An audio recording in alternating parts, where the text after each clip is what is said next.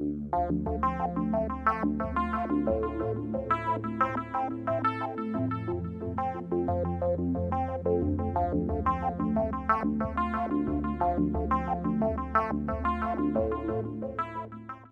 my music friends, and welcome back to the channel.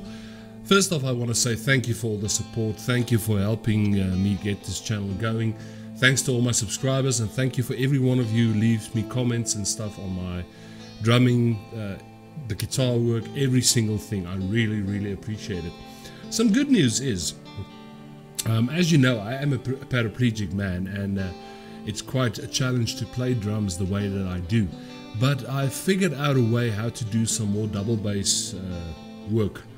I mean, yes, of course you have to have feet in order to do this properly, but I've come across a method that actually works very well. I'm still practicing it, and it's not perfect in any way, but basically what I've done, as you know, the front tom above my snare is my kick drum, my main kick drum that I use and I play with my left hand. But what I did now is I took my ride cymbal that's on my right hand side on the top, and I added a kick trigger to that as well. So it actually makes it very easy to do double bass stuff if you're playing that way.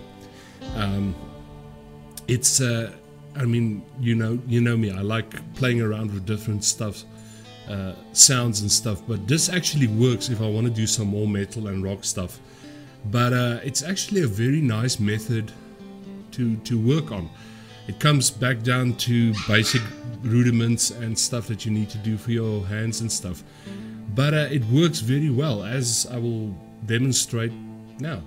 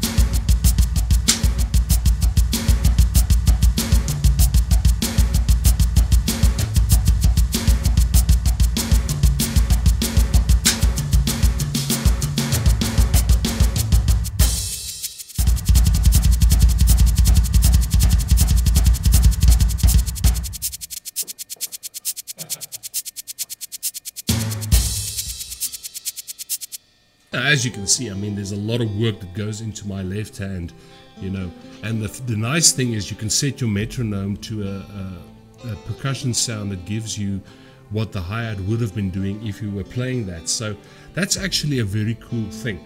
But I am still practicing, I'm still working at it, and later on there's going to be some more metal stuff that's a bit faster and stuff.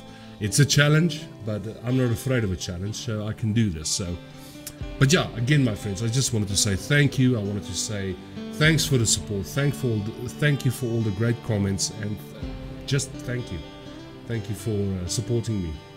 I will see you guys in the next one, and you guys take care of yourselves and be safe. We'll talk soon. Cheers, my friends.